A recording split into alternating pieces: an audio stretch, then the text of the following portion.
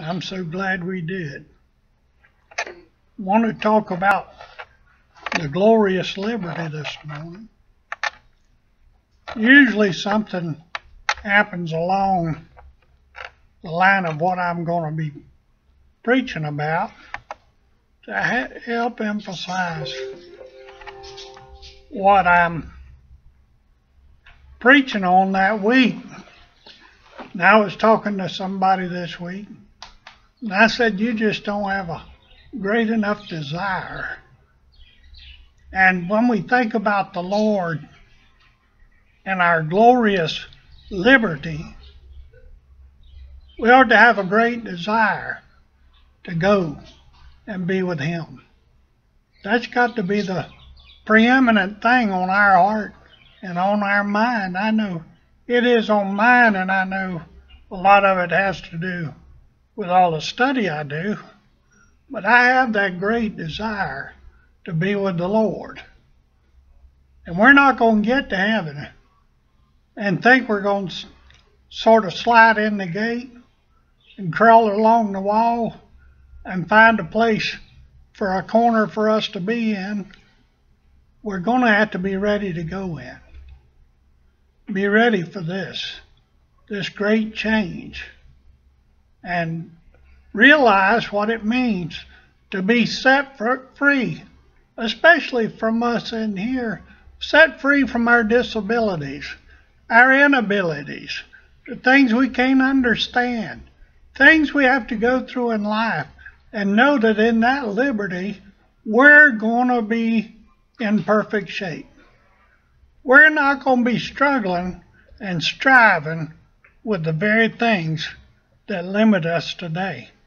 Reading from Romans, the 8th chapter, beginning at the 21st verse.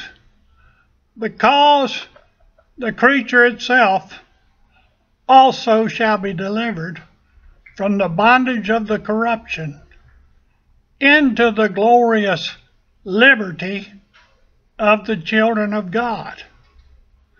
For we know that the whole creation groaneth and travaileth in pain together until now.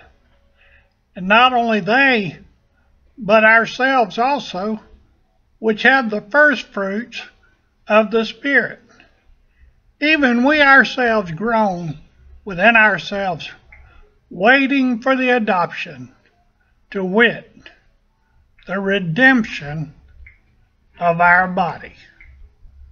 What a glorious liberty, coming out of the corruption that we see all around us.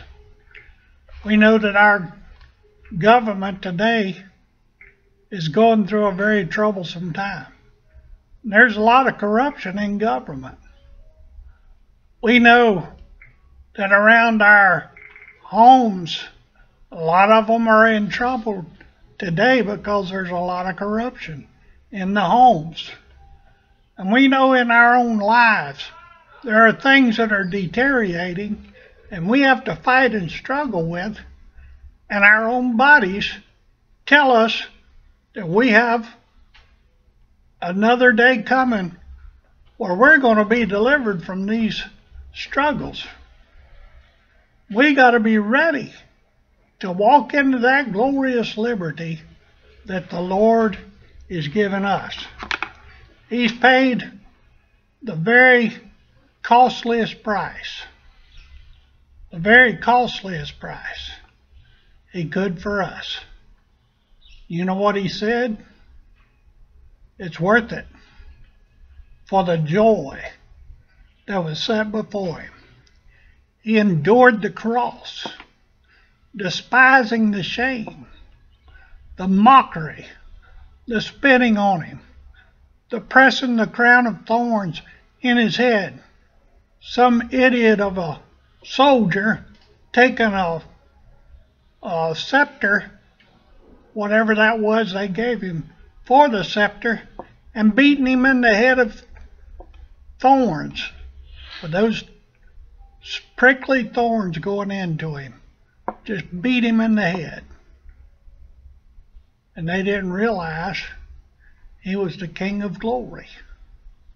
He was the very one that said on the cross, Father, forgive them. They know not what they do. One thief on the cross said, if you be the Lord, get yourself down from here and take us with you. Well, what right would he have to claim that? He didn't ask for forgiveness. He wasn't seeking God's will. He didn't want nothing to do with God. He just wanted to get out of what he was in. The other thief said, don't you realize that we're in the same fix as him, but he's not deserving to die? We are, and we're going through this pain today, but God is setting us free. What a wonderful thought in this glorious liberty. Going to the first section, the hidden mystery, 1 Corinthians 2:7. But we speak the wisdom of God in a mystery, even the hidden mystery, which God ordaineth before the world unto our glory, which none of the princes of the world knew. For had they known it, they would not have crucified the Lord of glory. But as it is written, eye hath not seen, nor ear heard, neither hath entered into the heart of man the things which God has prepared for them that love him. Do you love him today? The question you have to ask yourself, do I love him today?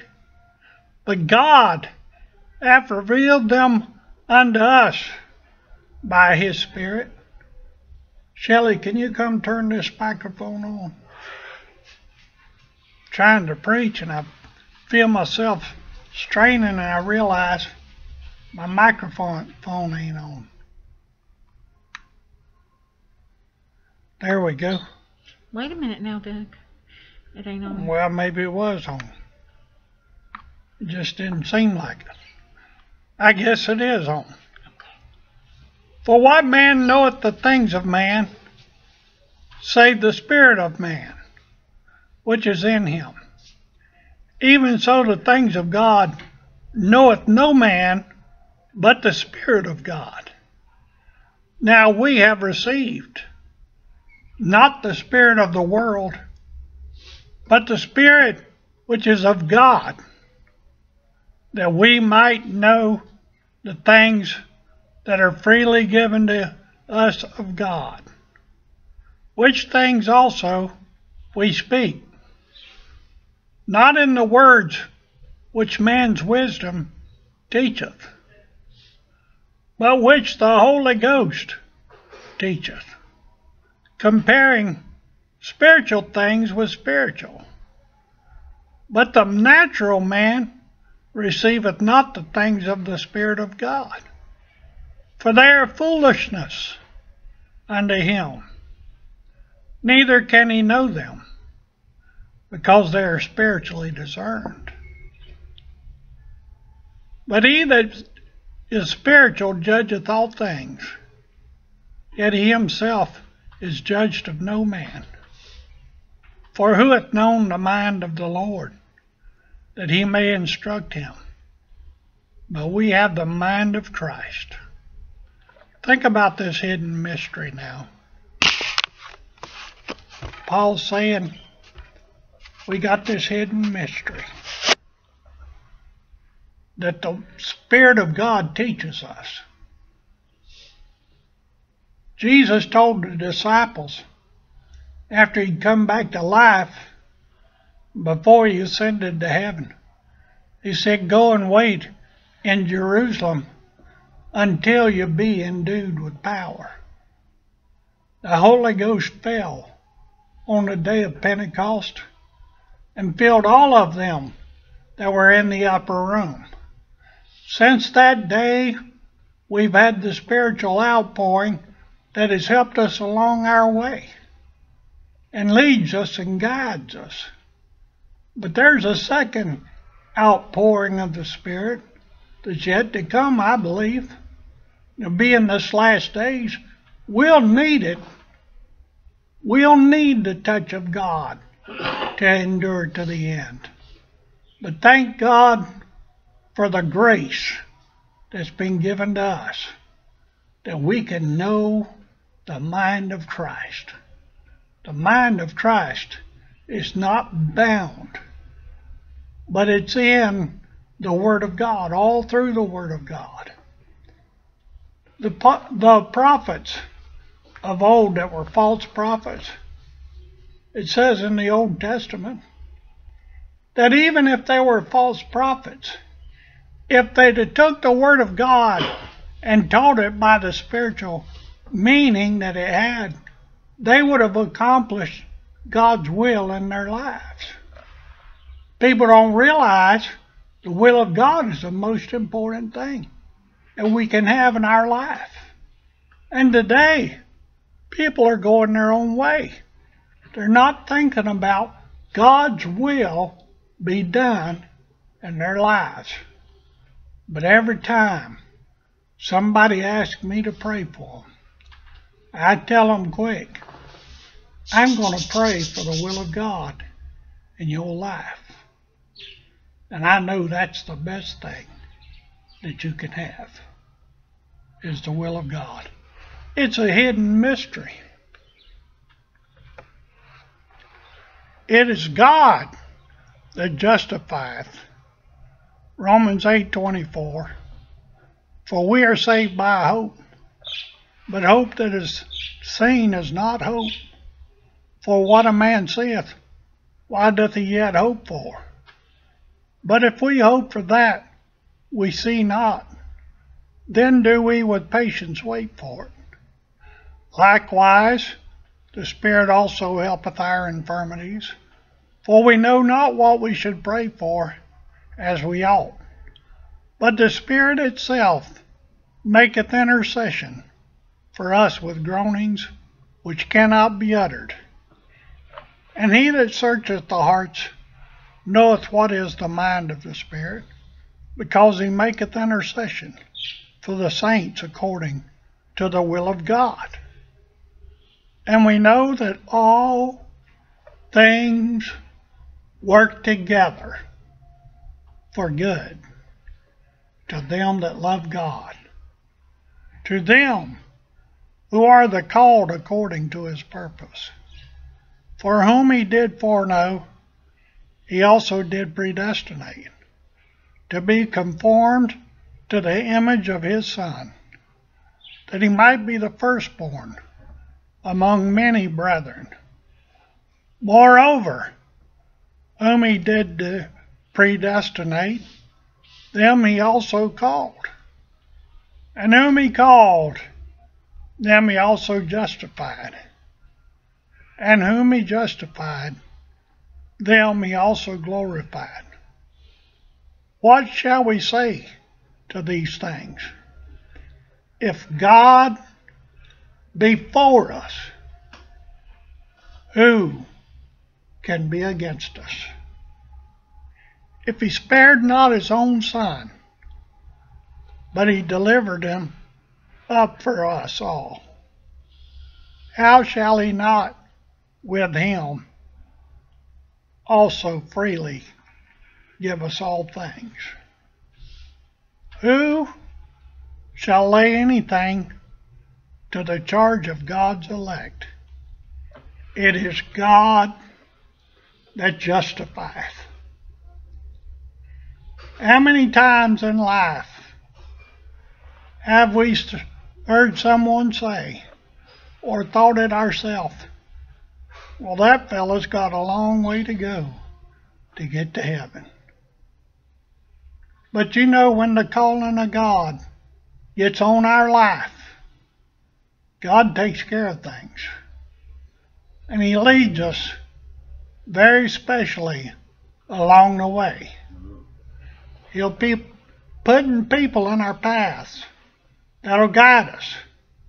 He'll put his word before us that we can study And he'll lead us as the great shepherd. He's not as the foolish shepherds of the Old Testament that kicked and beat the sick and the weary sheep and become idle shepherds. He's a good shepherd. And he said, the good shepherd giveth his life for the sheep. He said, I know my sheep. My sheep know my voice, and another they will not follow. That makes it pretty plain, don't it? We got to have a desire to serve the Lord. Otherwise, we're among those that are cut off. And he said if we don't have the fruit on the vine, we'll be like the branches that are taken away and burned. And you see, that makes us realize, God, whatever it takes, prune this vine, cut back the dead and the withering branches, so that my vine can produce fruit. And we should have a desire for fruit of the Spirit. God's trying to lead us along this way. I know it seems like this is just an activity and this is just a church service, but you know this is special to God. He said where 2 or 3 are gathered in my name, there am I in the midst. And if the King of Glory wants to take the time to sit in on our services and have fellowship with us, we surely ought to have a passion and a desire to serve Him with all our heart, soul, mind, and strength. Like I said, if I was going to marry a woman, she better have passion for me. She better have desire to be with me. And the Lord can tell if you have that desire to be close to Him. He can tell if you're withdrawing yourself away from Him or trying to draw close to Him. He can tell if you're trusting Him through your hardships and loving Him with all your soul, with all your strength, and with all your might. He said, if a man is going to follow after me, let him first deny himself, take up his cross daily, and follow me. You got to have the desire to serve God. It's Him that justifies, not we ourselves. It's not our own worldly efforts, but it's the spiritual. We got to be steadfast, unmovable, always abounding. Always abounding. 1 Corinthians 15:49. As we have borne the image of the earthly, we shall also bear the image of the heavenly. Now this I say, brethren, that flesh and blood cannot inherit the kingdom of God, neither doth corruption inherit incorruption. Behold, I show you a mystery.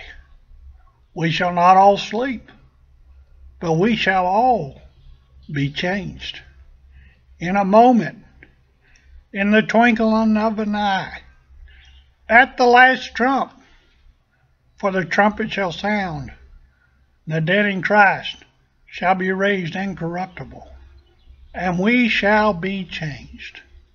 For this corruptible must put on incorruption, and this mortal must put on immortality. So when this corruptible shall put on incorruption, and this mortal shall have put on immortality, then shall be brought to pass the saying that is written, Death is swallowed up in victory. O death, where is thy sting? O grave, where is thy victory? The sting of death is sin, The strength of sin is the law. But thanks be to God, which giveth us the victory through our Lord Jesus Christ.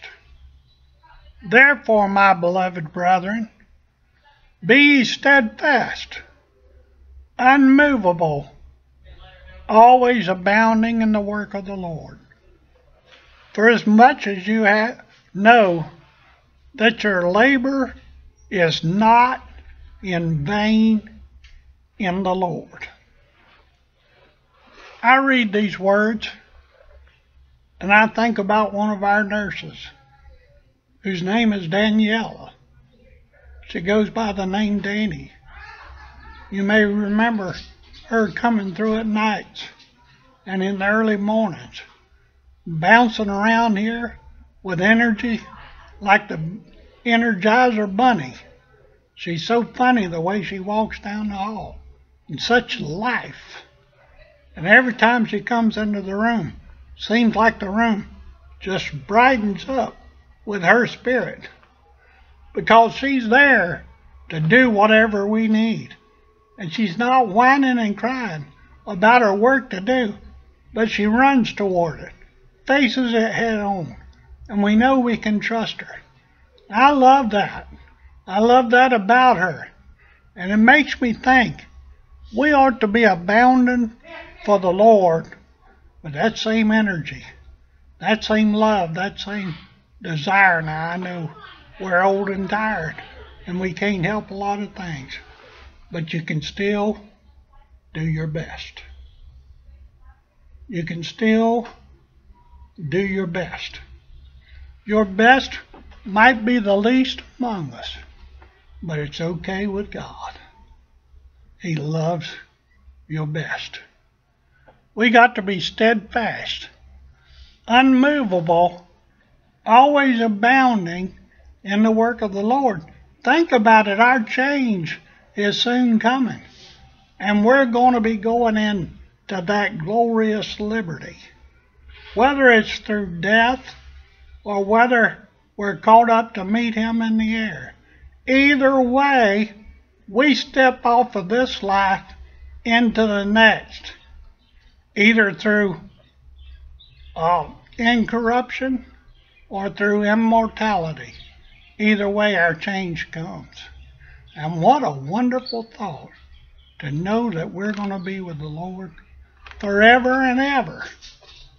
Paul said it like this: to be with the Lord, I'd rather be, but to be with you is more needful. He said, but I'm going to glory in the cross, waiting for that day when I'm gone. I'm telling you something. I wish I could preach this message with the excitement I feel about the coming of the Lord, the desire that I feel in my heart, bubbling up, wanting to do more for God. I wish that I was able to do more. The more I can do, the more I want to do. I've been testifying online to people around the world, some over in Kenya, some in Pakistan, some in the Philippines. And they said, please come minister to our church. And I say, I can't. I have a broken neck. I'm in a nursing home. I've been disabled for 21 years.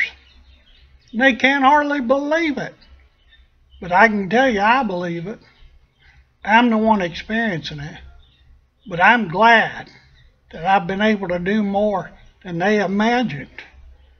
They don't understand what paralysis does, but it limits. But it's all right. God is not limited. In conclusion, Romans 8:34. Who is he that condemneth? It is Christ that died, yea rather that is risen again, who is even at the right hand of God, who also maketh intercession for us. Who shall separate us from the love of Christ? Shall tribulation, or distress, or persecution, or famine, or nakedness, or peril, or sword? As it is written, for thy sake we are killed all the day long. We are counted as sheep for the slaughter. Nay, in all these things, we are more than conquerors through him that loved us. For I am persuaded that neither death, nor life, nor angels, nor principalities, nor powers, nor things present, nor things to come, nor height, nor depth, nor any other creature shall be able to separate us from the love of God, which is in Christ Jesus, our Lord. How wonderful. I've heard people say, well, you just wait till the Antichrist gets here. If you can't serve God, you'll never serve him when the Antichrist gets here. Let me tell you something. You don't even have to fear him. He's nothing but a thing. Nothing but a thing to come. And we don't have to fear no man, no angel, nor any other creature, because God will carry us through until he calls us home. And I think about that, and I'm thinking about we don't live by the fear of man. We live by the fear of God. We don't think of them that can destroy the body and after that do no more, but we think about him who can destroy both body and soul in hell. And we live in the fear and respect of him for who he is. He's our Lord that gave himself for us. You know, he went all the way. He didn't back up 1 minute. And he didn't think for 1 second that he was going to do any less. In the garden when he prayed, Father, if it be possible, let this cup pass from me. Amen. If it's possible for me to do all I've got to do, let it pass. Nobody wants to jump into this kind of stuff. But for the joy that was set before him, he endured it to the end. And that's why he said, he that endures to the end, the same shall be saved. Let us pray. Father, we thank you for this Christmas season. We thank you for thinking about the Lord who came to earth in the form of a child in Bethlehem's manger and was poor so that we could be rich. He suffered so that we could live in him. And he rose again, showing us the way that we can rise again. And Lord, I'm longing to come see you. I don't want to sneak in the gate and try to get by somebody, because none of us are going to sneak in. But I want to come in triumphant. Triumphant knowing I've served the Lord and I've loved him and he's kept me all the way. In Jesus' name, amen. Amen. Praise God. Last week, I kept playing the video, not realizing that I'd never turned it off.